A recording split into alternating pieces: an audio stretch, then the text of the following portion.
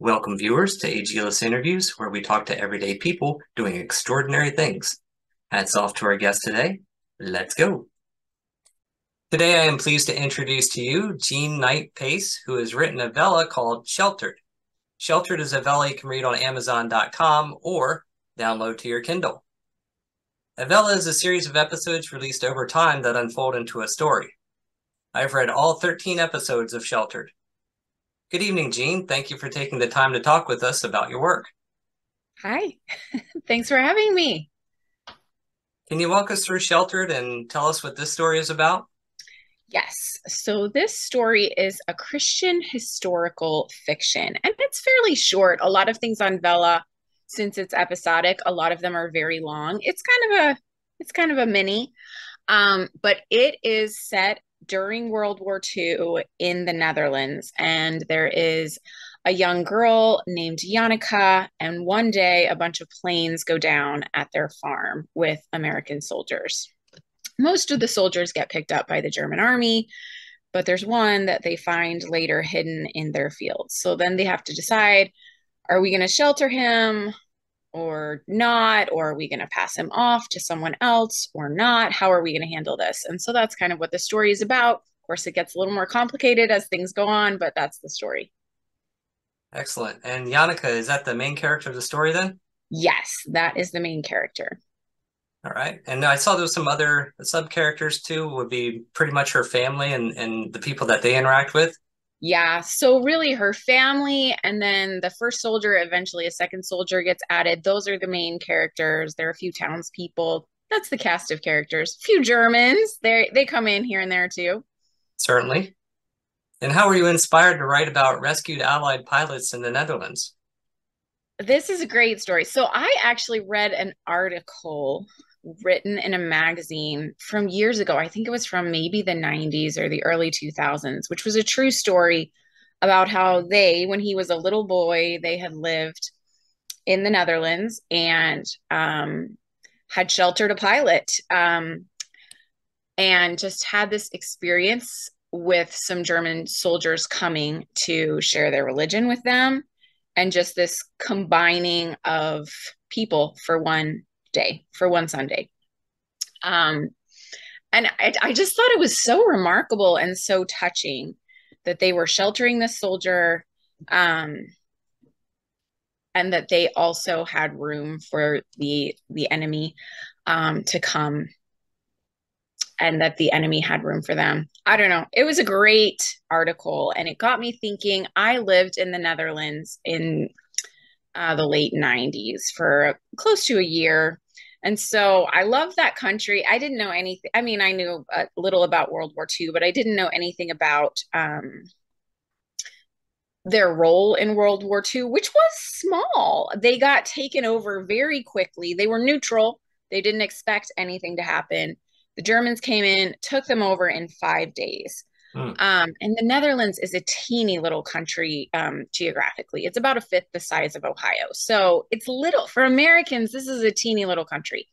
Um, anyway, they got taken over. And so their response to that, which is very Dutch, was to quietly rebel. And that's what they did. So they had these people that they called themselves helpers.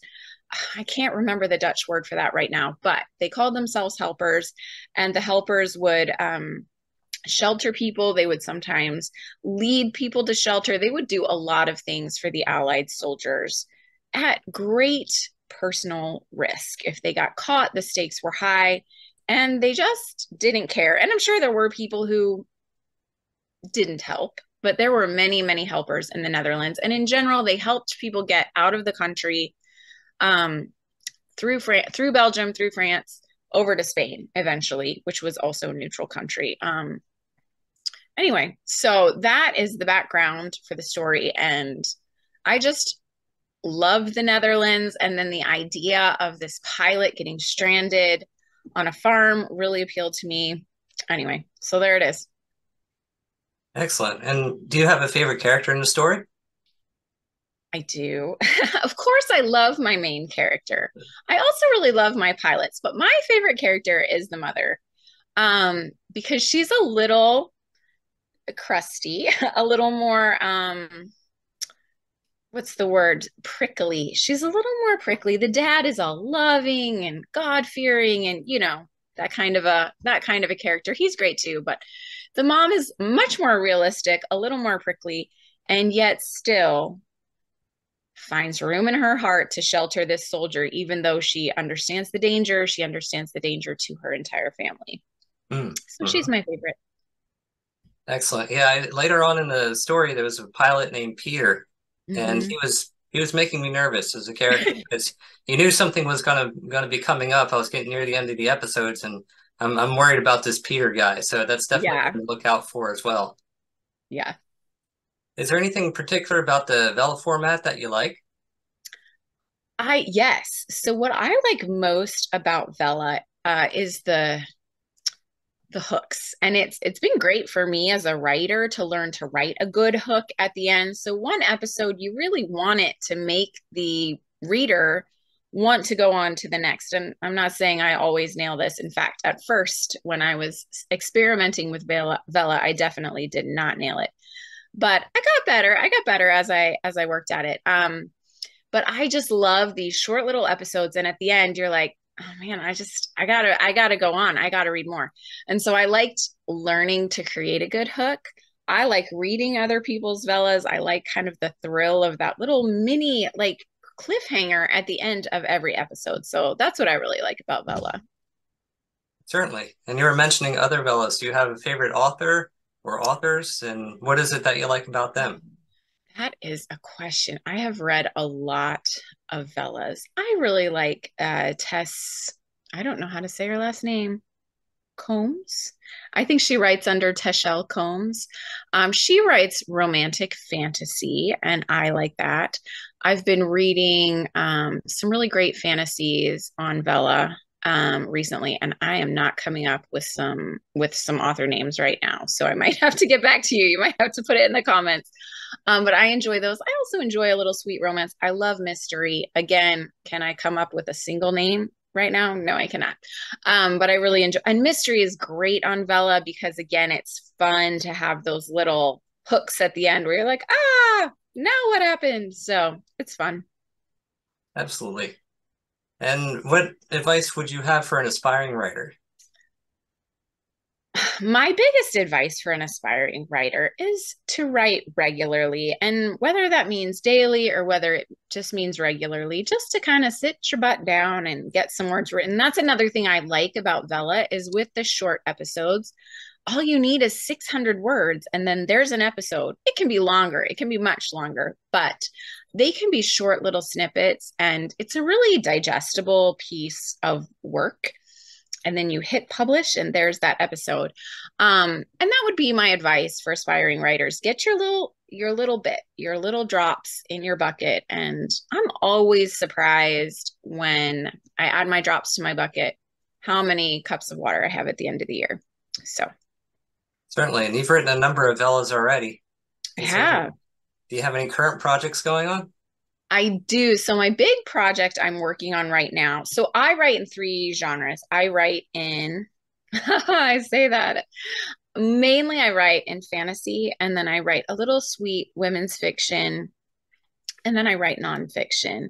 And this Vella Sheltered kind of combined a little women's, a little middle grade, and a little nonfiction. It is fictional, completely, but historical fiction. So there's that little nonfiction bug there. Right now, I'm working on a Hansel and Gretel retelling. So it's paranormal, modern day Hansel and Gretel retelling. I'm really excited about it. I love sibling stories. I love fantasy and I love fairy tales. So that's what I'm working on. Great. And who are the friends and family who are supporting you in your writing? I have actually a great support system. My husband's been really supportive, even when I wasn't making any money and was just spending a lot of time writing. And writing is a really, as I'm sure you know, front loaded kind of experience where you do a lot of work hoping that one day something will come of it. He's been so patient and good for that.